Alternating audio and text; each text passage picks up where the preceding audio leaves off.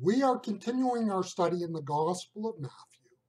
In this study, we are going to look at Matthew chapter 1 and verses 20 and 21.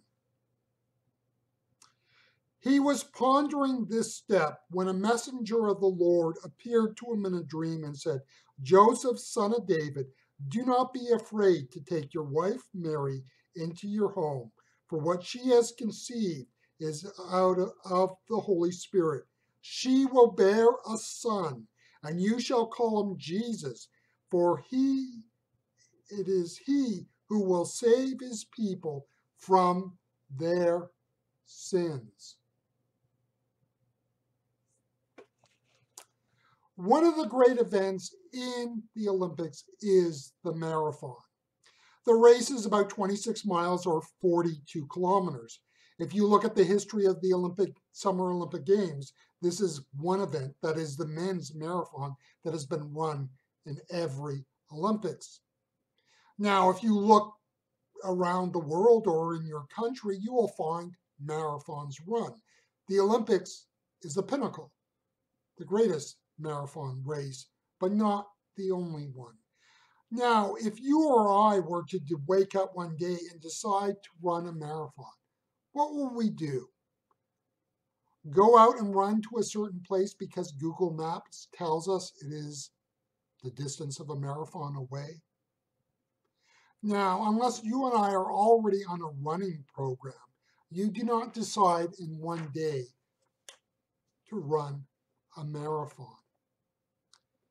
In order to run a marathon, you will have to commit to a number of intermediate steps, which may take months or even years before you will be able to run a marathon.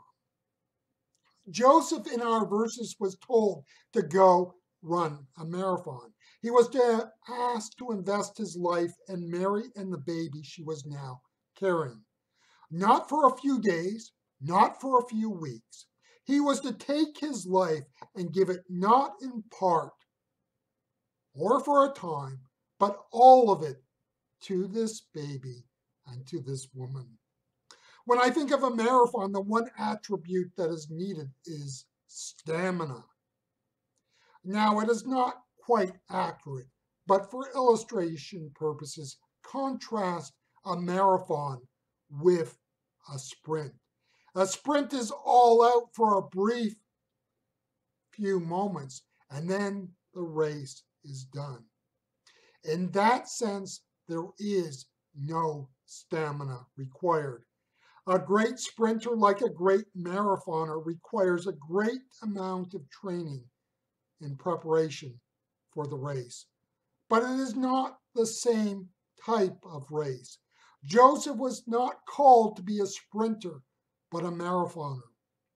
It is easy to reduce the life of faith to a decision I made for Christ at the end of a church service or in a Bible study or in the quiet of my bedroom. There is nothing wrong with that, if that is not all that there is to our faith. In a word, Joseph would need stamina to do the task that was before him. He was not just to be in the picture until the 9th month. It is no different for you and for me. To reduce the faith to a decision made in one point of time is to reduce the faith to a sprint. No, the life of faith is a marathon. Joseph is a man of mystery. He was called to run a marathon. Now think for a moment what this means. He would not be ready to run that marathon on that day if he had not done the preparatory work beforehand. There's no mystery at this point. The task before him was something that he had to prepare for. Now, can I tell you how he prepared to run this marathon? No, I cannot tell you. You see, Joseph, in the years leading up to this moment, was building up his stamina in the faith. He was doing what was needed to develop his spiritual muscles. You see, it was not just that Joseph made a decision for the faith way back then. Joseph models the need for us to be ready when the call of God comes to us.